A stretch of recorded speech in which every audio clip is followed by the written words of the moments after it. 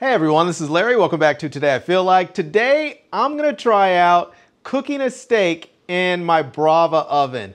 That's right, I've used my Brava for all kinds of other stuff like cooking eggs and the perfect grilled cheese sandwich and all that. But today I'm gonna see how it does cooking a steak. Here we go.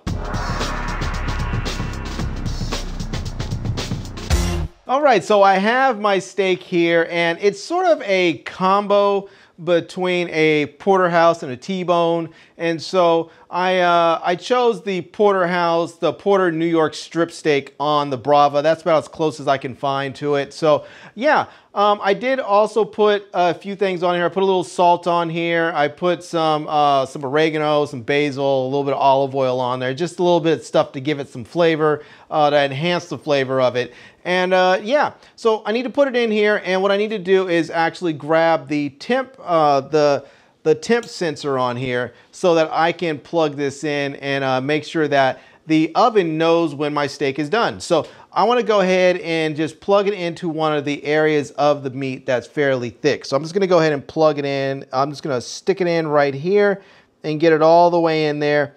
And I also want to get this on the side that's closest to where the temp sensor plugs in. So I'm gonna go ahead and open up the oven here and put this in. It's gonna tell me, I know from looking at the top screen here that I need to put the metal tray on the top rack. So I'm gonna go ahead and put this on the top rack here. And now I'm gonna go ahead and plug in the temp sensor. Okay, so here's the temp sensor and it goes right into this little port right there. So I'm just gonna go ahead and plug that in. And there we go, it plugs right in. And the cable that runs right along there, you just want to make sure it sort of tucks underneath it. There's a little shield under there that protects it so it doesn't burn out from the heat. You just want to make sure that it's sort of under there and stays protected. So we'll just get that to lay right under flat there. And now we are ready to go. So we have our steak in there and we just need to get the Brava turned on and going. All right, so I'm ready to go and get this oven going. We can see right here, it's telling us here basically how many sections are being used right now. So I'm using section 1 and 2 of the tray. Right here, it's going to tell us the thickness that I set for my temp sensor there, and we can adjust this right here by just sliding this up or down and getting it to the correct thickness. And you could just measure this by putting your steak, putting this into the steak and looking at the little lines on there.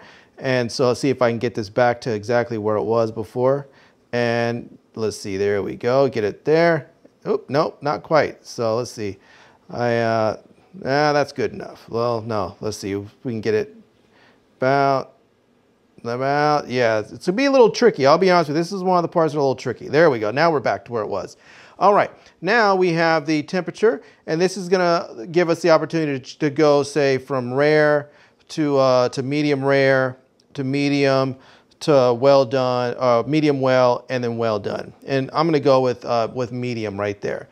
Now we also have this one right here where you can actually play a video. It says this is where it's telling us to insert the temp sensor. And then this one here is telling us that the temp sensor is connected. And then this one here is telling us where to place the tray. So we're actually going to place the tray on the top shelf here. And then the last one here is basically sort of like a settings window or page for this particular cook. So we can see what it is that we're going to be cooking, how long it's going to take to cook it, and it's going to tell us the quantity. I set 2 steaks so it covers covers 2 sections there.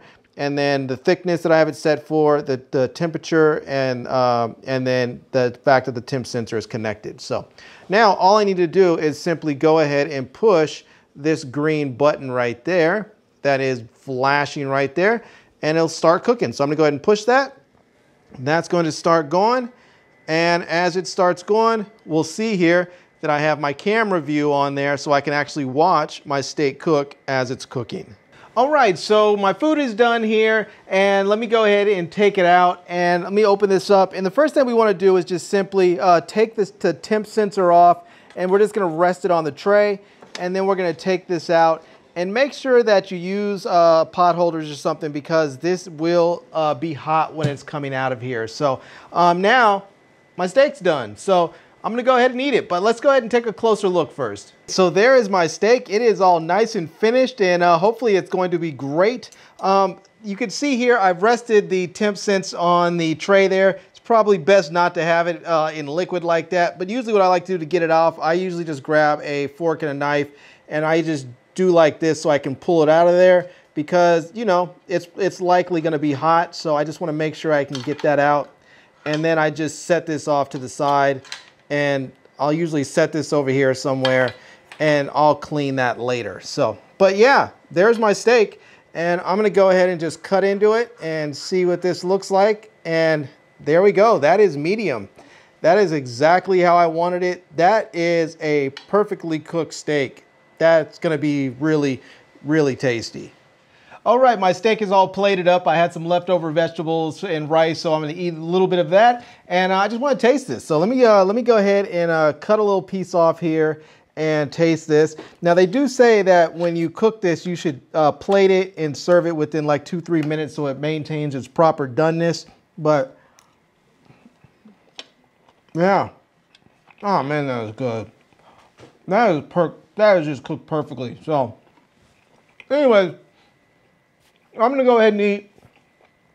Thank you for showing up and watching. I hope you enjoyed this video. I'm gonna leave a link to everything down below, like my Brava oven and all that, so you can check it out, and if you're interested, pick one up. I don't want to speak with my mouth full, so I'm out of here. But thanks for coming back to watch. If you like this video, please give it a big thumbs up. Please subscribe to this channel and follow me on Instagram. And I'm Larry with Today I Feel Like. Thanks for coming back to see me. Come back and see me soon. And until next time, love, peace, and hair grease. Peace and bon appetit.